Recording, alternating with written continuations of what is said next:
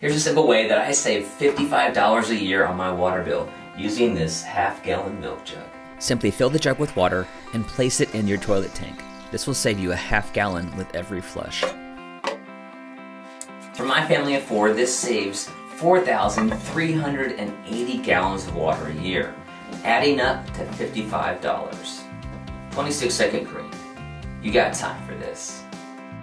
Our mission at GreenShortz is to help you see green so you can be green and save a little green. Thanks for watching, and please subscribe for more 26-second green.